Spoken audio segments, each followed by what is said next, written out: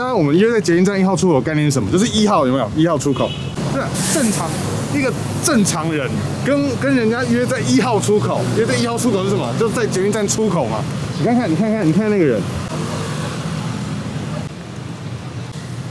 老师1号出口，1号出口的意思是在1号出口，不是在离1号出口很远的地方。打电话不接，丢讯息不回，观众也不看，你也不看，好玩怎么样？冷静一点，对，冷静什么？是跟我把你耍冷静。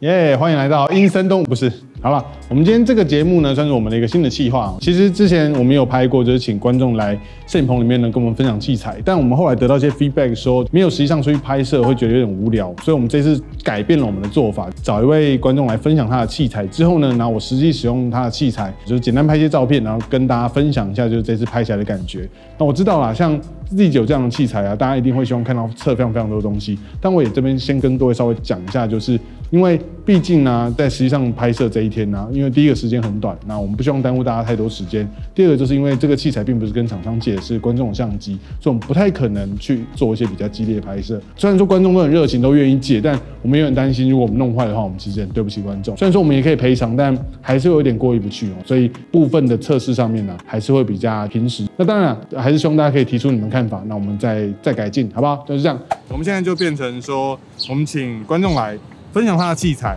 但我们加上外拍哦，这样点阅应该就会好了。因为大家反正只是想看外拍，没错。那些摄影的东西都是你知道吗？配菜就是你知道吗？一个牛排，他们就放些三色豆。我们的知识啊，跟我们的经验啊，还有我们想传达的东西啊，就是三色豆。没有人要吃，没有人要吃。model 就是那块牛排，你应该是绿豆的部分吧？没有，我应该是胡萝卜。因为胡萝卜对眼睛好，我这迷人的眼睛。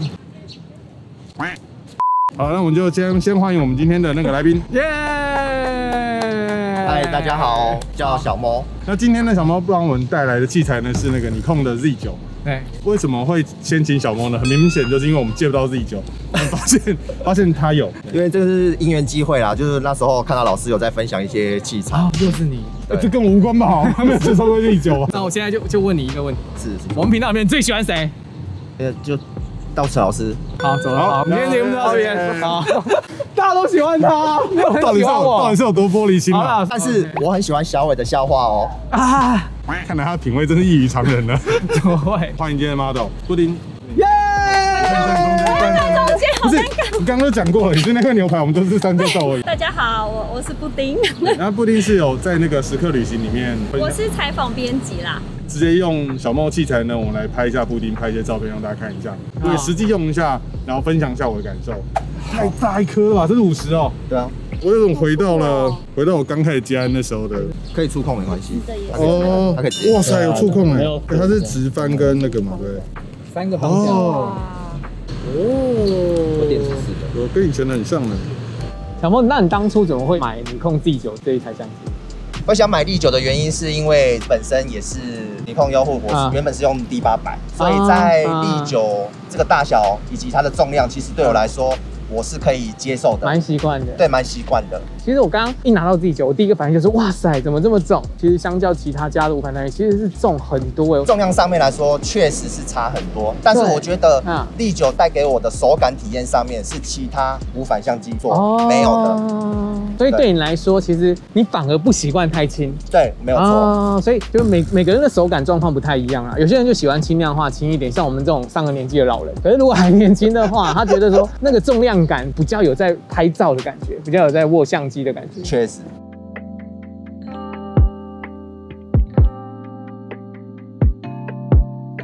我为什么选这边呢？是因为它的背景其实很复杂，所以我想挑战一下 Z9，就是在脸部辨识上，不知道它强不强。那基本上它坐着的时候啊，我觉得拍起来都上 OK， 现焦段50嘛，所以它这样画面比例不会太大。但如果它躺下来侧脸什么的话，就是已经会一直抓到后面的那些线条。在这种比较极端的对焦环境下，可能还是要稍微调整一下你的那个对焦模式。那我们今天大致上来说，都先用3D 来，因为我觉得3D 就是应该是它现在比较强的对焦的方式吧。我们大致上先这样踹一踹。今天我们在那个双连站跟中山站中间，就是接近赤峰街这边。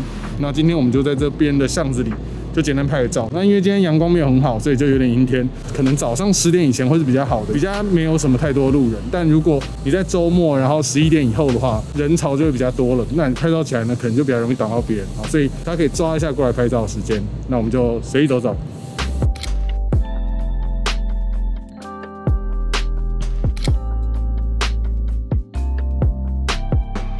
那你买了第9之后啊，你觉得带给你来说啊，跟之前的单眼相机，那你觉得最大的不一样是什么？我觉得最大不一样是在于对焦速度，因为这次第9它采用新的处理晶片，以及新的对焦的系统，然后以及采用的是电子式的快门，它相较于我前线 D800 以及D7 2来说，它的对焦速度快很多。对焦速度快很多。那尤其是在比如说像是这次它主打的人脸对焦，然后鸟眼对焦，然后以及所谓的车子的对焦上面来说，其实是比以往快上许多。等一下，还有专门做车子对焦啊？有，设定里面都有设。所以它可以每秒连拍120张。对，没有错。就是为了说它是可以追车这样子。对，所以我有时候会去北宜做所谓的追焦照的时候，我就会开启这个功能。虽然说它会透过一个裁切，可能它相片画素不会那么高，不会那么细致，但是对我追焦的来说，其实就已经是很够用了，超级够用。对。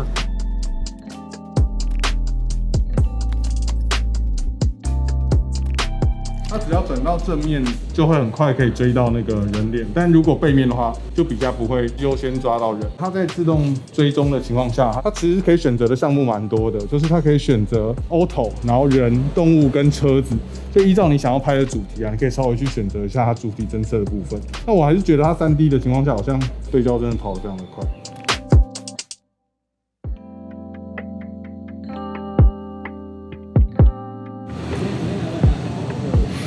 我觉得啊，如果今天你不要开3D， 你开那个区域对焦，如果你要用人脸辨识的话，我觉得开 AF 的区域模式会比3D 好用很多。因为3D 它抓那些线条抓得太快，那你开区域的话，我觉得它比较容易很快的抓到 model 的脸。但如果你今天就是要快速的抓任何一个东西的话，比如说街拍，那可能我觉得3D 的效果会非常好，因为3D 抓的真的很快。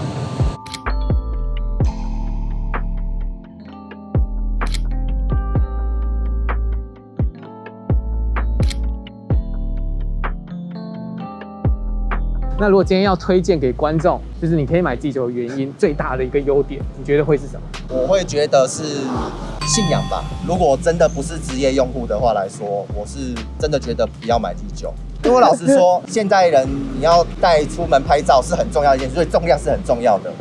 所以如果说与其买D9，那我会真的是推荐，就是真的是买D7 2或者是 A73或 A74，相对来说比较轻松。我讲实在话啦，那如果说你今天真的是非常想要买D9的话，会想买的原因，我觉得就是主要就是在连拍的速度上面。如果说你是本身也是有在做频道录影的，它的8K 录影啊，对，它的8K 录影，其实你会看得到非常的细致啊。对，简单来讲啊，不推荐的原因就是有点过重。如果不是职业用户的话，可能你要考虑一下，对不对？而且单价也比较贵，单价也比较贵。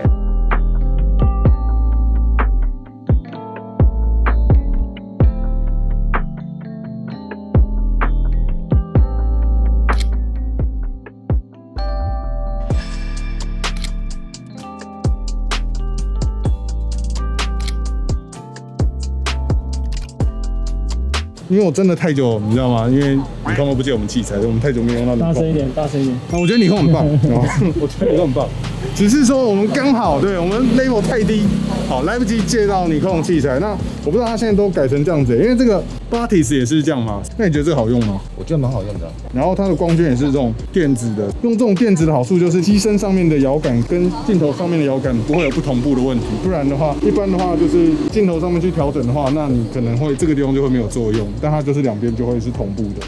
但这个 1.2 也太大颗了吧，超级大颗哎！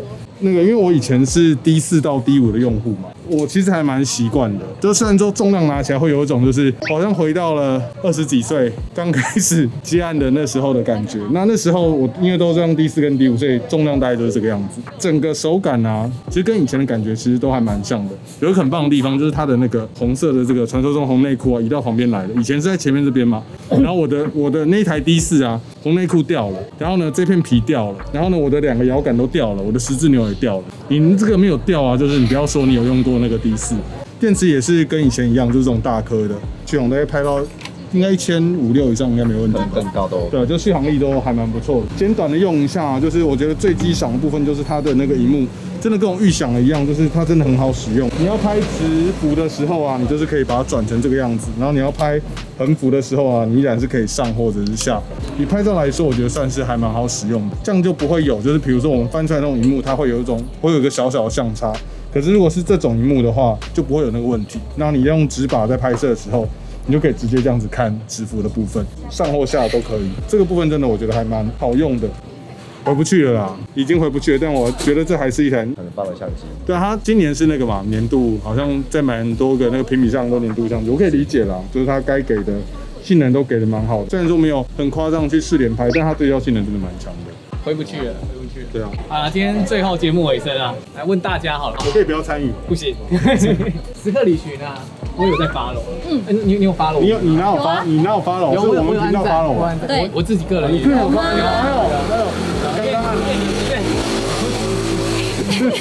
那个老师有去上过你们节目啊？对，我有看那访谈，我觉得我很喜欢。那个稿也是你写的？不是啊，我是采访编辑，那边是影音的。哦，我没有很喜欢那个影音啊。哦，太快了吧！文字的。哦，所以你都是发那个 IG 那些？不是，那是小编。我也没有很喜欢你们 IG， 转太硬了吧？继续问，怎么算了，算了，直接问说你到底在干什么的？看一下我们的网站，时刻旅行有一个官网，里面的文章是我写的。哦，我很喜欢那个网站。你刚刚才发现他网站吗？你？那你知道客家人吗？有一种昆虫，它也是客家人，是什么昆虫？知道。老师生物学权威。我不知道。啊，小莫知道吗？不知道。我告诉你，答案是蚕，因为蚕很节俭。蚕会节俭。对。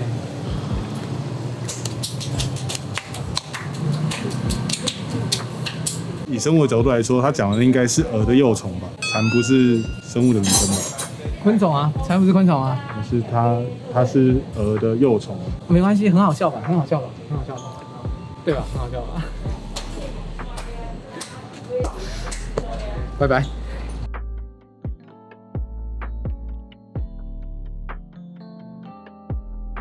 哎，可以啊，当然可以啊。